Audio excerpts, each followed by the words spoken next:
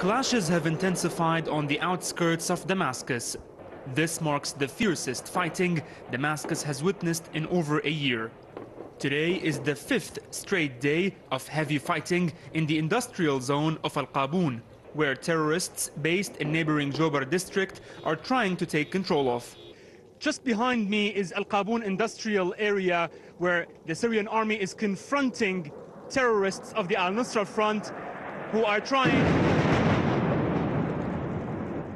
trying to advance. The Syrian Air Force has just launched an airstrike against terrorists' positions just behind me here in the industrial area in Jobar. Aerial and artillery strikes targeted the vicinity of the textile factory north of Jobar. The Syrian army says its attacks on terrorist positions in Jobar have killed hundreds of them.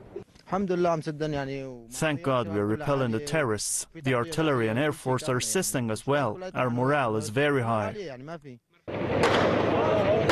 On the ground, clashes were also intensifying.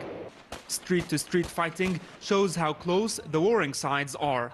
Terrorists are aiming to link eastern Ghouta to militant-held Qaboun. We don't let the terrorists connect Qaboun with Jobar. God willing, we will achieve victory. On Sunday, a large number of terrorists led by Al-Nusra Front, currently known as Fath al-Sham, launched a major offensive against Syrian army positions between Jobar and Qaboun. The aim is to lift a Syrian army siege on terrorists in Qaboun and establish a lifeline for them. So far, they have failed. Hamad Ali, Press TV, from the outskirts of Jobar, Damascus.